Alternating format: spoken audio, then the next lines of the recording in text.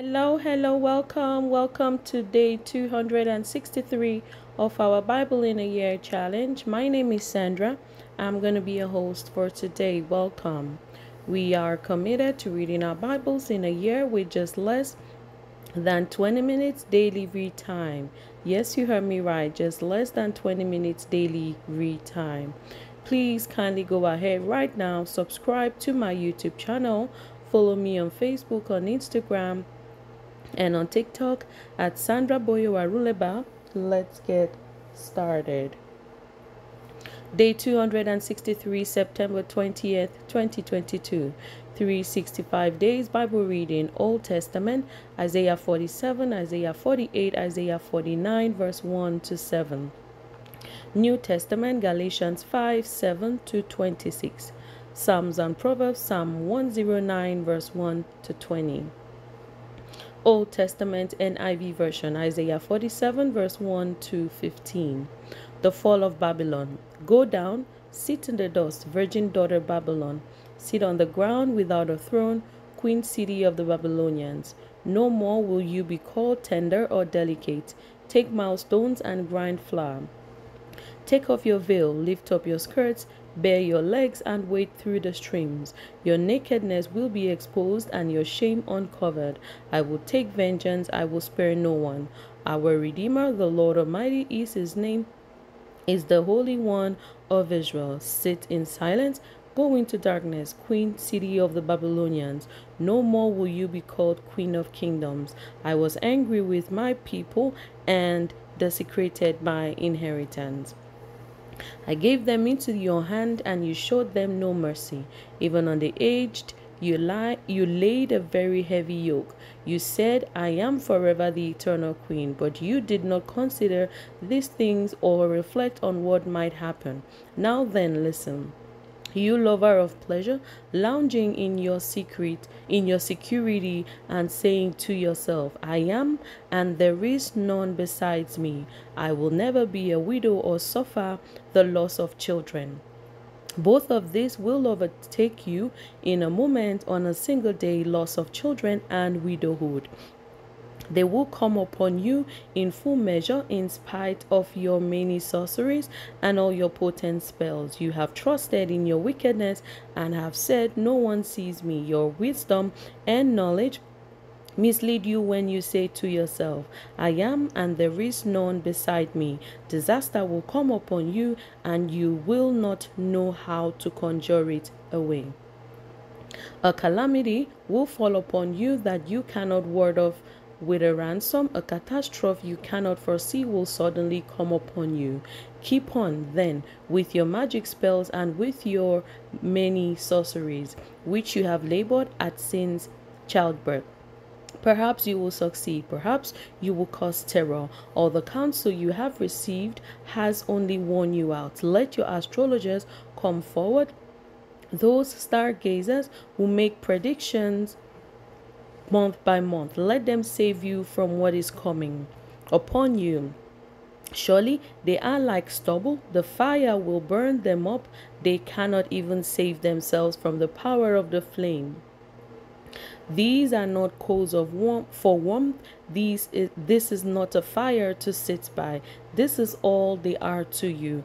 These you have dealt with and labored with since childhood. All of them go on in their error. There is not one that can save you.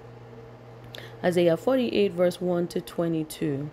Stubborn Israel, listen to this, you descendants of Jacob, you who are called by the name of Israel and come from the line of Judah.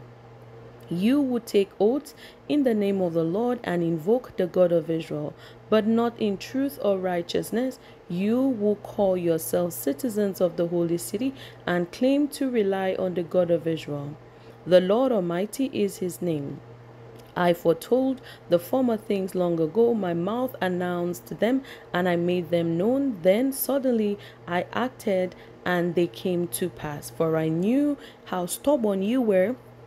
Your neck muscles were iron, your forehead was bronze. Therefore I told you these things long ago, before they happened. I announced them to you so that you could not say, my images brought them about. My wooden image and metal God ordained them. You have heard these things, look at them all. Will you not admit them? From now on, I will tell you of new things, of hidden things unknown to you. They are created now and not long ago. You have not heard of them before today, so you cannot say, yes, I knew of them. You have neither heard nor understood from of old, your ears have not been open. Well, do I know how treacherous you are? You were called a rebel from birth. For my own name's sake I delay my wrath, for the sake of my praise I hold it back from you, so as not to destroy you completely. See, I have refined you, though not as silver, I have tested you in the furnace of affliction. For my own sake, I do this. How can I let myself be defamed? I will not yield my glory to another. Israel freed. Listen to me, Jacob, Israel, whom I have called. I am he, I am the first, and I am the last. My own hand laid the foundations of the earth, and my right hand spread out the heavens. When I summon them, they all stand up together. Come together, all of you, and listen. Which of the idols has foretold these things? The Lord's chosen Ali will carry out his purpose against Babylon. His arm will be against the Babylonians. Even I have spoken. Yes, I have called him. I will bring him, and he will succeed in his mission. Come near me and listen to this. From the first announcement, I have not spoken in secret. At the time it happened, I am there. And now the sovereign Lord has sent me, endowed with his spirit. This is what the Lord says, your Redeemer, the Holy One of Israel. I am the Lord your God, who teaches you what is best for you, who directs you in the way you should go. If only you had paid attention to my commands, your peace would have been like a river, your well-being like the waves of the sea. Your descendants would have been like the sand, your children like its numberless grains. Their name would never be blotted out nor destroyed from before me. Leave Babylon, flee from the Babylonians. Announce this with shouts of joy and proclaim it. Send it out to the ends of the earth. Say, the Lord has redeemed his servant Jacob. So they did not thirst when he led them through the desert. He made water flow for them from the rock. He split the rock and water gushed out. There is no peace, says the Lord, for the wicked. Isaiah 49 verse 1 to 7. The servant of the Lord. Listen to me, you islands. Hear this, you distant nations. Before I was born, the Lord called me. From my mother's womb, he has spoken my name. He made my mouth like a sharpened sword. In the shadow of his hand he hid me. He made me into a polished arrow and concealed me in his quiver. He said to me, you are my servant, Israel, in whom I will display my splendor. But I said, I have labored in vain. I have spent my strength for nothing at all. Yet what is due me is in the Lord's hand, and my reward is with my God. And now the Lord says, he who formed me in the womb to be his servants, to bring Jacob back to him and gather Israel to himself, for I am honored in the eyes of the Lord, and my God has been my strength. He says, it is too small a thing for you to be my servant, to restore the tribes of Jacob and bring back those of Israel I have kept. I will also make you a light for the Gentiles, that my salvation may reach to the ends of the earth. This is what the Lord says, the Redeemer and the Holy One of Israel. To him who was despised and abhorred by the nation, to the servant of rulers, kings will see you and stand up. Princes will see and bow down, because of the Lord who is faithful, the Holy One of Israel, who has chosen you. New Testament NIV version, Galatians 5 verse 7 to 26. You were running a good race. Who cut in on you to keep you from obeying the truth? That kind of persuasion does not come from the one who calls you. A little yeast works through the whole batch of dough. I am confident in the Lord that you will take no other view. The one who is throwing you into confusion, whoever that may be, will have to pay the penalty. Brothers and sisters, if I am still preaching circumcision, why am I still being persecuted? In that case, the offense of the cross has been abolished.